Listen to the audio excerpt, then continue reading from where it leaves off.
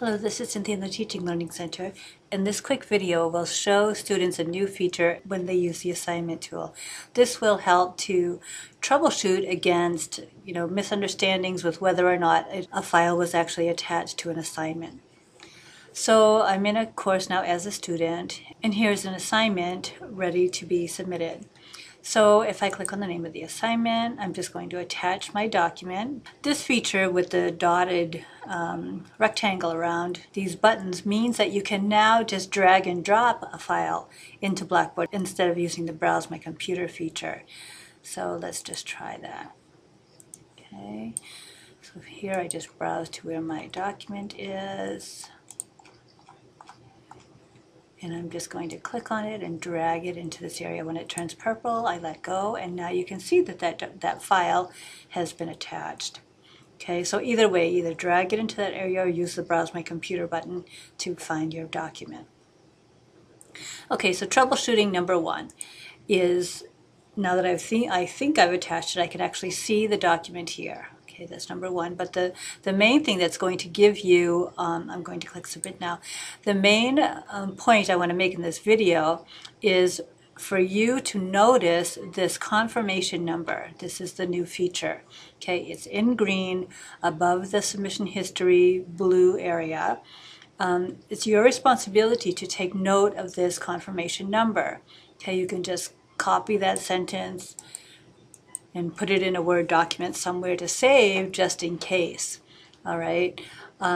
If you don't have this number and something goes wrong with this, you have no backup to tell your instructor, I'm sure I attached that document.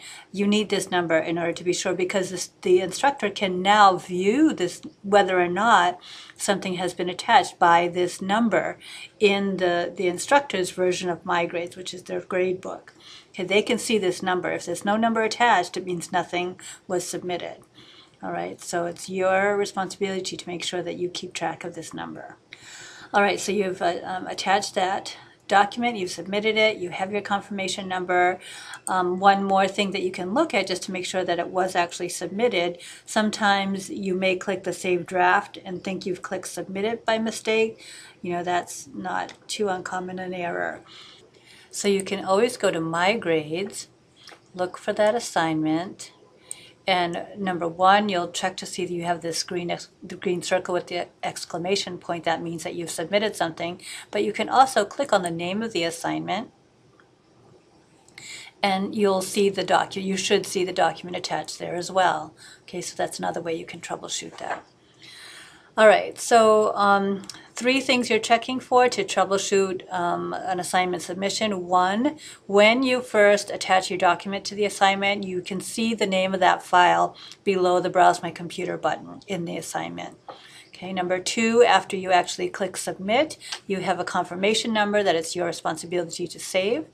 And then number 3, you can go into My Grades, look at the assignment itself, look for this green circle with the exclamation point, click the name of the assignment, and look for the file name attached to it as well. All right, remember, the instructor can also see the confirmation number associated with your submission. If that isn't available in the instructor's resources, then there's nothing they can do if you're arguing that something was attached at one point. All right, so if you have any questions, don't hesitate to contact the TLC. Thank you.